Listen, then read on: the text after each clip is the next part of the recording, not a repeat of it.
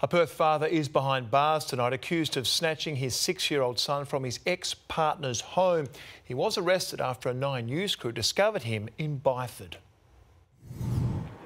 An 11-hour manhunt ends with a father's arrest. Joy Bao Nguyen taken into custody outside his ex-partner's home. Mr Nguyen allegedly took his 6-year-old son Ethan from the Byford house at 9:40 last night. It prompted an urgent alert from police to find him this morning. But just before 9 o'clock, it was 9 News who discovered the wanted man inside his ex-partner's home, an alleged breach of a violence restraining order. WA police have told 9 News they had done a welfare check on the woman at 7:45, but the wanted man wasn't there, so they left. When we discovered him, we called police, and within minutes, they were back at the Byford home. Police allege Mr Nguyen twice breached a violence restraining order but are yet to lay any charges.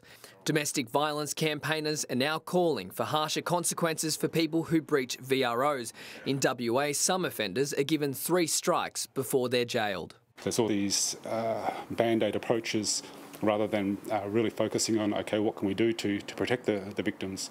One of the biggest deterrents would be imprisonment. Ethan's mother says she was in regular contact with police and is relieved to have her boy back. Cayman Gok, 9 News.